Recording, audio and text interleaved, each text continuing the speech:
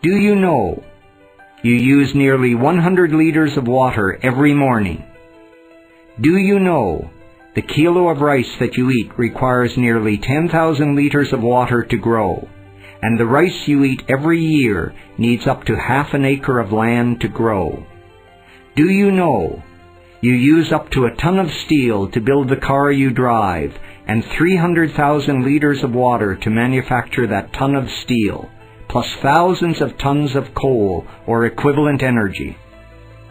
Do you know you use tons of wood to manufacture the papers at your desk, and over 300 liters of water for just 1 kilo of paper that you use? In fact, every day, each of us carries a huge backpack of resources that weighs the system down. With prosperity, the use of resources by every individual increases, and with it, the size of the backpack. As the population increases, the weight of each additional backpack is a huge strain on the system. This load of resources must be included in all planning processes. Only this will ensure that the needs of a growing population will be met. Industrial ecology is a new planning platform that is based on the flows of resources.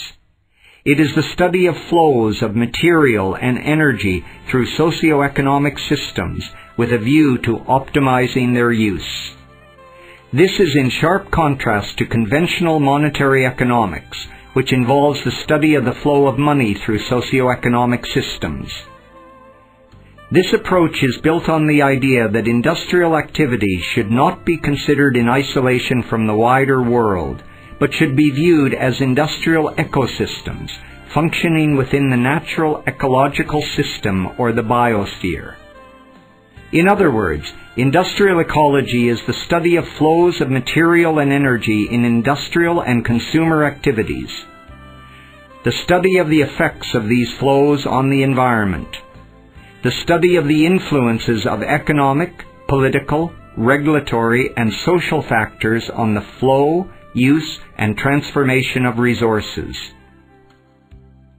What lies before us, therefore, is a new, exciting, and sustainable planning platform for regional planners and companies that will provide tangible and comprehensive results.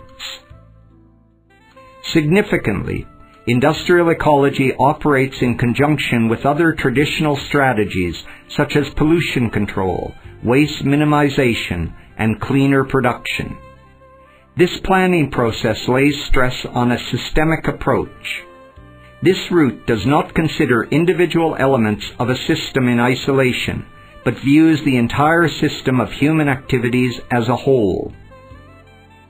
For instance, while considering the environmental impact of the automobile, the entire automobile system involving the production of the automobile, the kind of fuel the automobile uses, emissions from them, the impact of the road system, such as construction or maintenance, the recycling of components, and their ultimate disposal are studied holistically. To tackle a common problem like vehicular pollution, the systemic view would attempt to understand why people travel and consider solutions to minimize this need by developing strategies such as better town planning or bringing services closer to people. However, any such systemic solutions cannot be an immediate or short-term strategy. Hence, conventional solutions are still needed. What is significant is that the systemic solution is more lasting and creates a clear roadmap for the future. Industrial ecology has evolved over the last 2 decades and is now a rapidly developing field of study all over the world. It could be said that the beginnings of industrial ecology were in Kalundborg, a small town in Denmark.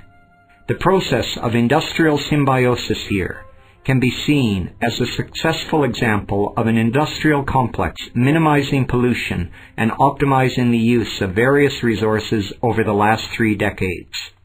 The power plant, the plasterboard plant, the biotech unit, the fishing industry, and the town municipality developed a method of sharing each other's waste to mutual advantage. This process of symbiosis gave rise to the thought that the industrial system could emulate the natural ecosystem, where the waste of one activity often becomes the feed for another. The aim of the industrial system should be to grow with less use of resources. The strategy for implementing the concepts of industrial ecology is often referred to as eco-restructuring and includes four main elements: optimizing the use of resources, closing material loops and minimizing emissions, dematerializing activities, reducing and eliminating the dependence on non-renewable sources of energy. Many tools have been developed in industrial ecology to help implement the concepts. The first priority is to understand the industrial metabolism of the system and the flow of materials and energy through it. Material flow analysis or resource flow analysis enables the planner to study the consumption and waste patterns of the system and take action accordingly. In Tirupur, in the south of India, the collective consumption of water and the huge price paid for it by the 4,000 small textile units was far from obvious. A resource flow analysis for the town showed that water could be economically recycled. It was also found that since the calorific value of the solid waste was high, usage of firewood could be reduced. Once a specific resource has been identified as critical, a resource utilization map is prepared to provide information about its usage. For example, a water resource utilization map is being prepared in the Indian city of Bangalore by the Resource Optimization Initiative, or the ROI. The map will show who uses water and how much. Substance flow analysis is yet another tool that tracks the flow of specific substances through the socio-economic system and attempts to quantify them. This analysis was implemented in South Africa with very practical results. The study revealed that policies aimed at reusing copper in Cape Town should target poorer residential and industrial areas rather than wealthy areas.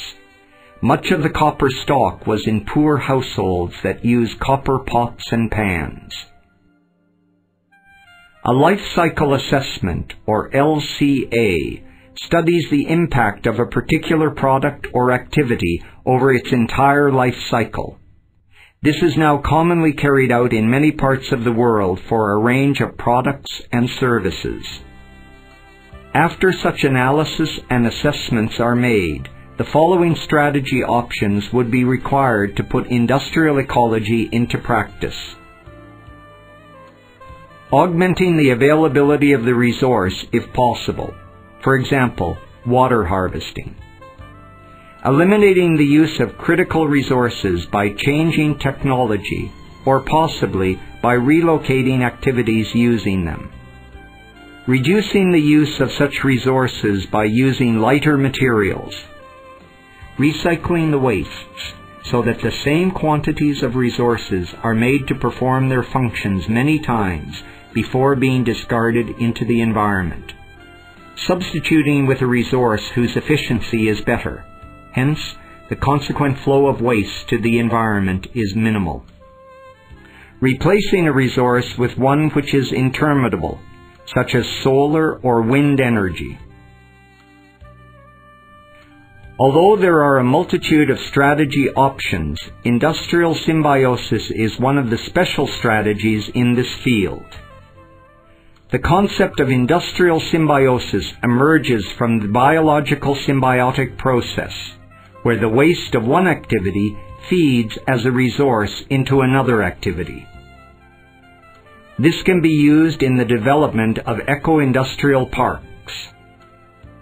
Utility sharing could also be considered by industries in an eco-industrial park.